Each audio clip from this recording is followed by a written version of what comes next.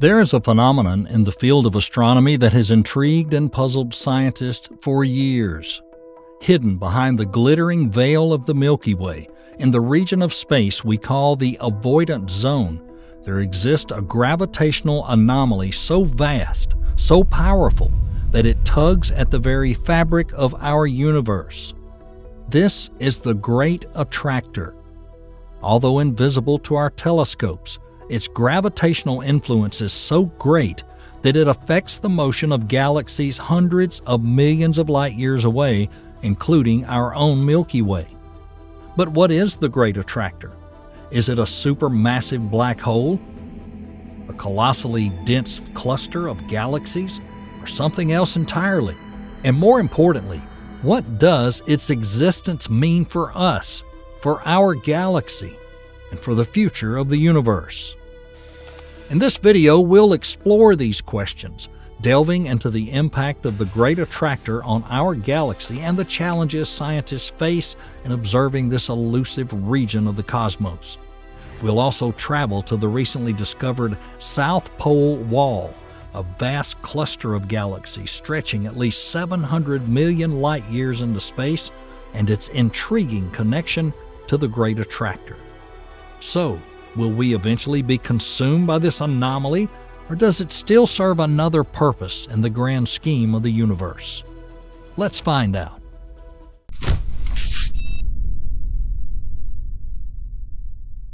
About 4 decades ago, astronomers used the Parkes telescope to peer through the dust of the Milky Way. They discovered that our galaxy is traveling through space much faster than expected. Imagine, our Milky Way is traveling through space at 2,500 times the cruising speed of an airliner, 55 times the escape velocity of the Earth, and even twice the escape velocity of the galaxy itself. But where does such movement come from? Here's the mystery. The theory of our origin, based on the Big Bang, tells us that every point in the universe should fly apart from every other point. However, the galaxies on either side of us should be moving at the same recessional velocity, which should not result in net motion in the Milky Way reference frame. Net motion can arise from nearby clusters in the distribution of matter, such as a massive cluster of galaxies. The additional gravitational attraction of such a cluster of galaxies can slow down and even reverse the expansion of the universe in its immediate vicinity. But in the direction of motion of the Milky Way, such a cluster is not obvious. There is an excess of galaxies in the general vicinity and an excess of radiation visible in X-ray telescopes, but nothing that somehow seems large enough to explain the results. So what are we observing? A superdensity of pure dark matter? Or is the current theory of the origin of mass and motion wrong? Astronomer Alan Dressler of the Carnegie Institution used the first explanation, dashingly calling the missing concentration of matter the Great Attractor. But the mystery of the Great Attractor continues to baffle us. Despite our best efforts and the discovery of new galaxies, galaxy clusters, and new threads in the cosmic web, we still haven't found enough to explain our motion. The Great Attractor remains a mystery, pulling in our Milky Way and leaving us with more questions than answers. So over a vast expanse of space, some 220 million light-years away, there is a gravitational anomaly known as the Great Attractor. This region of space, located within the Laniakea supergroup, has such an enormous gravitational pull that it affects the motion of galaxies for hundreds of millions of light years, including our own Milky Way. But what is a Great Attractor? The term Great Attractor was coined to describe its gravitational influence, but it is not actually a single entity, but rather a region of space with a higher concentration of mass. This mass consists not only of visible matter like stars and galaxies, but also dark matter, an invisible and mysterious form of matter that by some estimates makes up about 85% of the mass of the universe. Understanding the Great Attractor is like putting together a cosmic puzzle. We know it's there because we can observe its gravitational effects, but we cannot see it directly because it's located in the avoidance zone, a region of space hidden by the dust and stars of the Milky Way. Despite these challenges, scientists have made significant progress in studying the Great Attractor. They have used various techniques, such as X-ray, infrared, and radio observations to peer through the dust and gas of the Milky Way and gain insight into this mysterious region of space.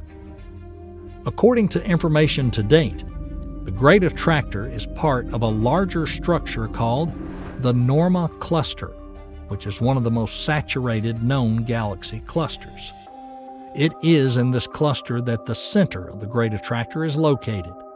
The Norma Cluster is moving toward the Great Attractor at an astounding speed of about 1,340 miles per second. So as we've said, the gravitational influence of the Great Attractor extends over a region of space spanning hundreds of millions of light years.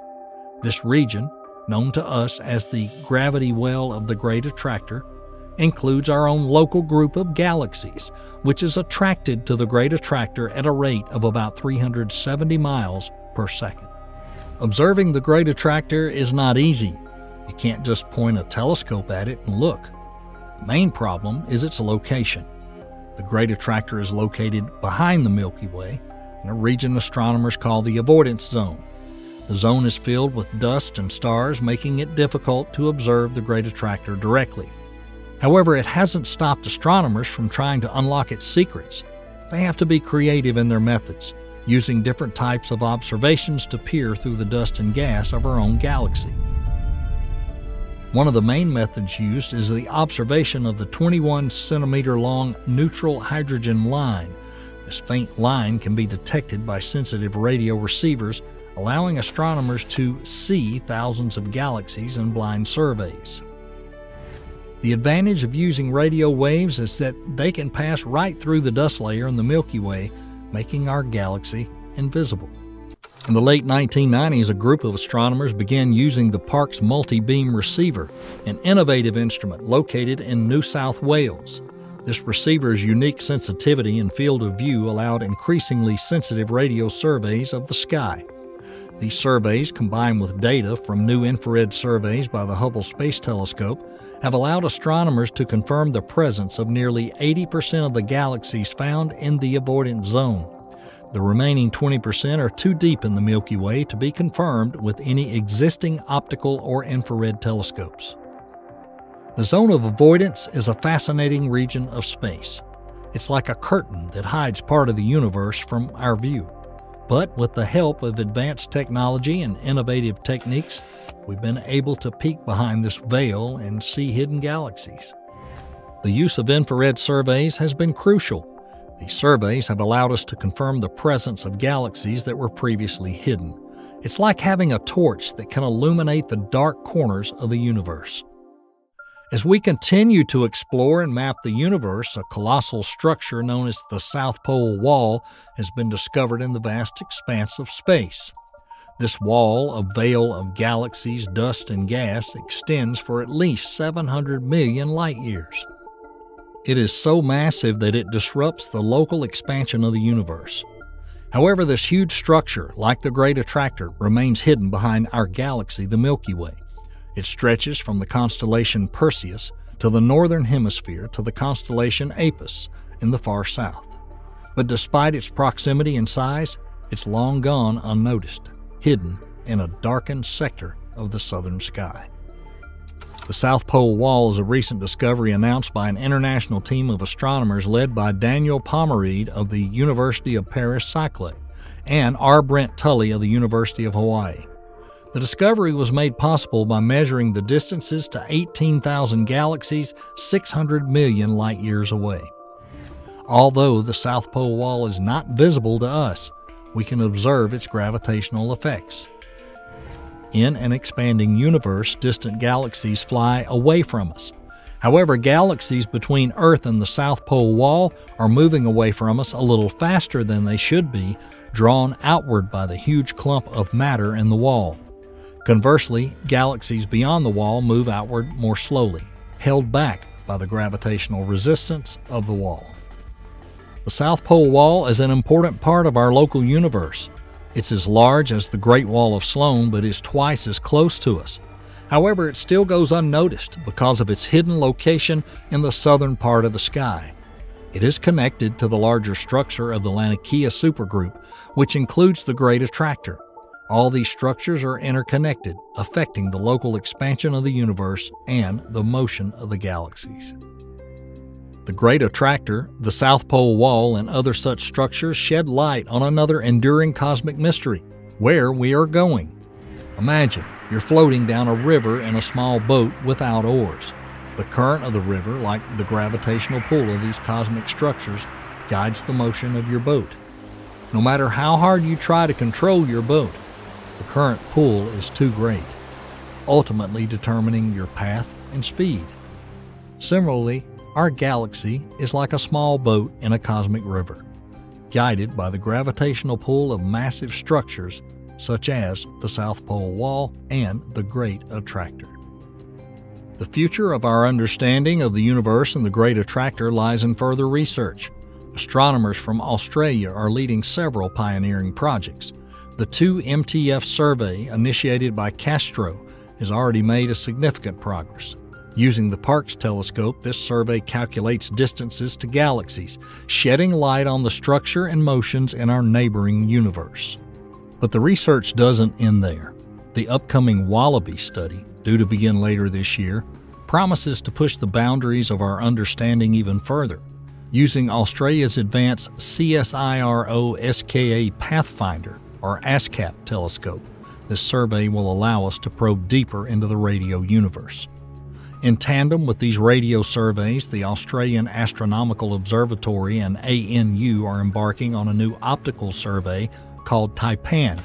This project will focus on elliptical galaxies, allowing us to travel to more distant regions of the universe. As research continues, our understanding of the universe is being challenged. Theorists are beginning to question the validity of the space-time metric we currently use to describe the universe. There's even talk of changing the general theory of relativity on large scales. As we look out into the cosmic expanse, we can't help but ponder the future of our universe. What does the accelerated expansion of the universe due to dark energy mean for us, for the Milky Way, for our Great Attractor, for the countless galaxies dotting the cosmic landscape? The universe is not static.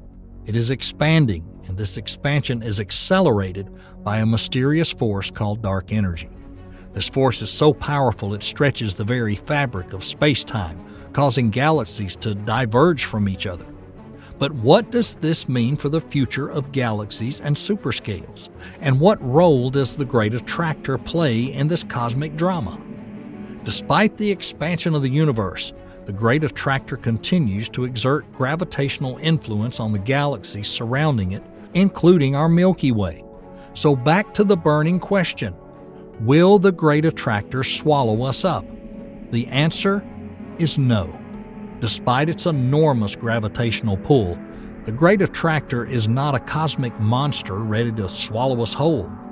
As the universe expands, its gravitational influence will weaken.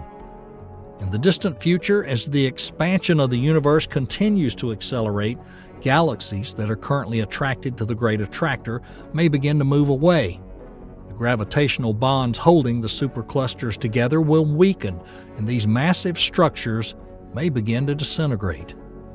The future of the universe is a vast, ever-expanding cosmic sea with galaxies like islands drifting in the cosmic ocean, slowly moving away from each other. The Great Attractor, once a formidable gravitational anchor, will eventually lose its power over the galaxies around it.